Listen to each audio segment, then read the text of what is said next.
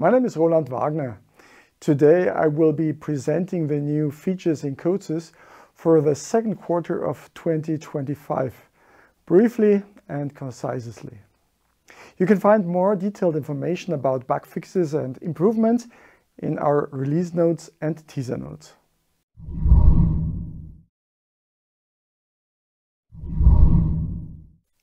CODESYS file-based storage is the first new human-readable project format that replaces the classic CODESYS version 3 project file, .project.library, with a structured folder and file system.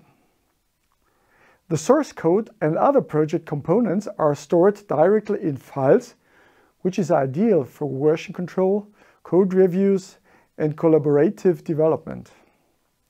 Existing projects can be easily converted using the conversion function, which includes automatic quick fixes for typical problems. A CODESYS Professional Developer Edition license is required for a file-based storage.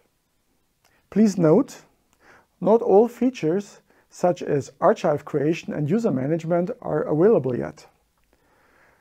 CODESYS Git does not yet support the new storage format either. Nevertheless, file-based storage paves the way for modern, transparent PLC software development.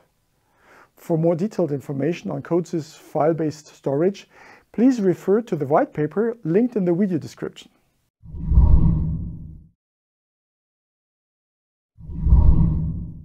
With the new preview version of CODESYS simulation interface, we're taking a step toward professional software-in-the-loop simulations. This is a generic interface that allows for common simulation applications to be conveniently connected to a controller via a toggle switch, using OPC UA PubSub and standardized information models.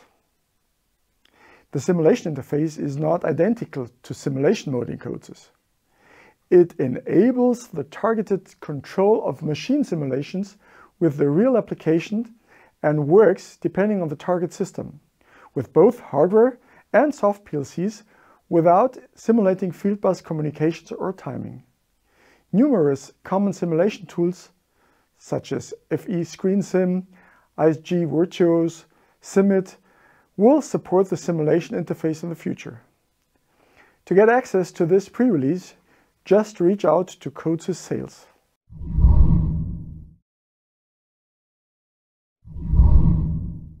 Support of the serif format facilitates the export and import of analysis results for CI/CD toolchains.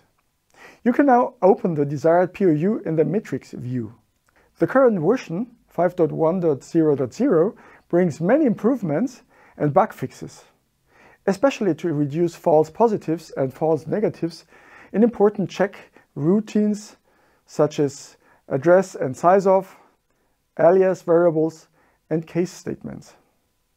You can now also apply some quick fixes for the entire project.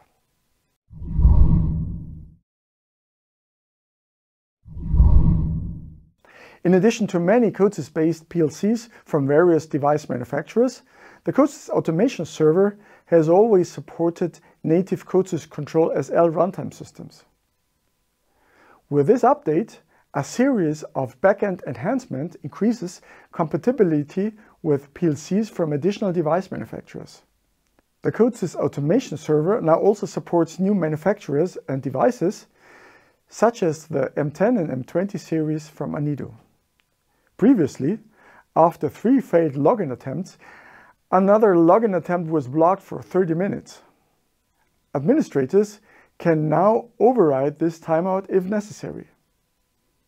Affected users can then log in again immediately.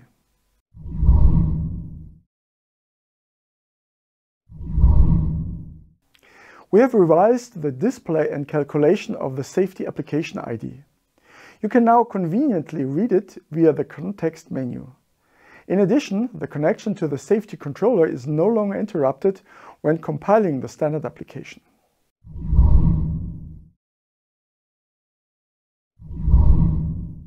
With the support of new devices, including the EL6633, expanded GSDML import options, and automatic creation of PROFISAFE devices during GSDML import, integration is now much easier. We have now enhanced diagnostics with new icons, an improved status page, and a data valid signal. This, along with improvements in I/O handling, ensures greater transparency and stability. In addition, there are many usability optimizations in the configurator.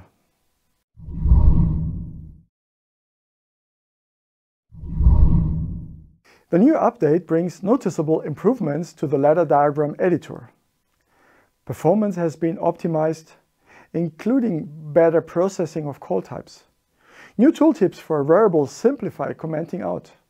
New markers make it easier to create parallel branches, and in online mode, the full value is displayed when hovering over the element. We have corrected an error in the execution of parallel branching. The ladder editor now behaves in the same way as the LDFBD editor. When importing LDFBD POUs and in new ladder projects, the processing sequence is now the same as in LDFBD.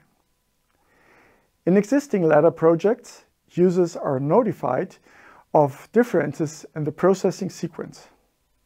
You can convert to the old sequence for each network or for the entire project. If changes are made to the network, the processing sequence is converted automatically. Errors have also been fixed when importing PLC Open XML files and during automation variable declaration. In addition, there is now a warning for unassigned contacts. This allows you to identify sources of error at an early stage.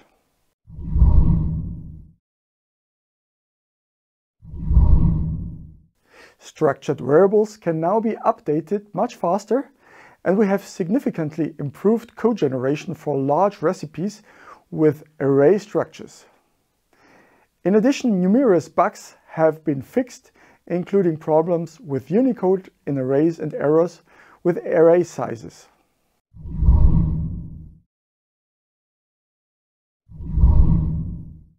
The new version of the IIoT libraries now enables communication with Azure IoT Hub via WebSockets proxies and introduces a completely new library for weather forecasts by OpenWeather.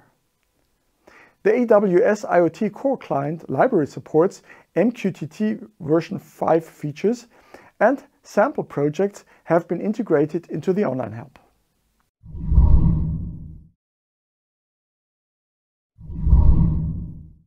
The latest update brings full and certified support of the OPC UA embedded device profile and, for the first time, fully compliant OPC UA alarms and conditions. A new dialog with extended options allows for flexible configuration of OPC UA data sources and longer strings. Performance and stability when browsing OPC UA data sources have been significantly improved. OPC UA data source certificates now comply exactly with the OPC UA specification and can therefore be validated more easily by the server.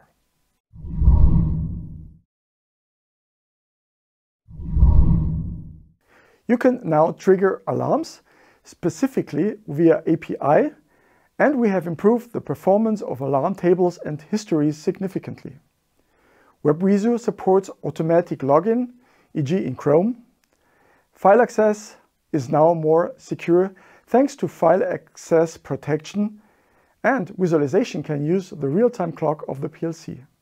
In addition, many usability features make work much more convenient. For example, you now have a separate login page and you can change table column width at runtime.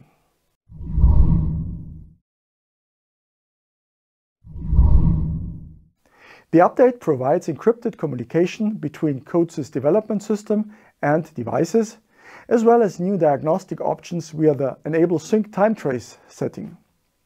For redundant data, you can now use the Registered Areas tab to configure whether this data should be synchronized with every IC task cycle or only once when the PLC or application is started. This improves performance and can reduce the PLC cycle time as less data needs to be exchanged cyclically.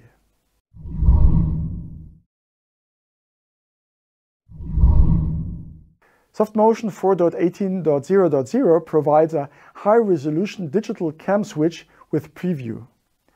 The CAM programming has been expanded to include new segment types for modified sine and inclined sine waves and visualization elements. Automatic restart after communication loss simplifies the use of drives. Support of the SOE, Server Drive over EtherCAT profile, for drives has been improved. Control X drive from Bosch Ragthroth via SOE is now supported. Error and motion logging is now much more detailed in robotics applications, and motions can be commanded with different acceleration and deceleration limits.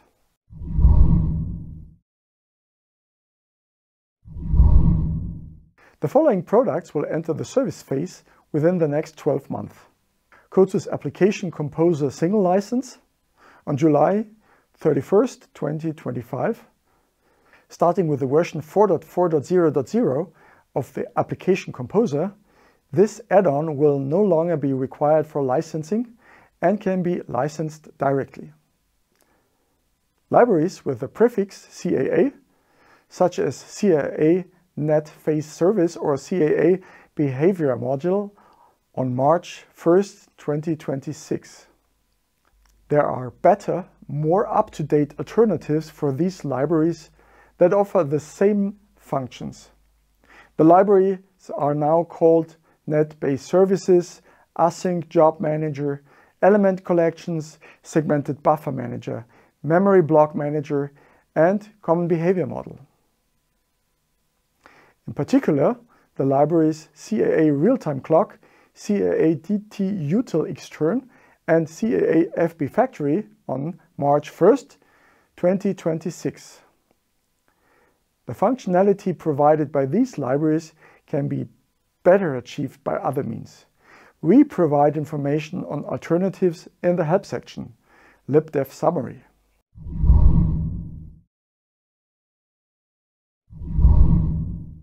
The following products will be discontinued and leave the service phase within the next 12 months.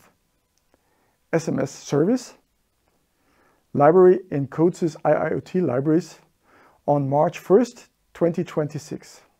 New devices will no longer send SMS messages. For a complete list of discontinued products and products in the service phase, please visit the CODESYS website. Thank you for watching.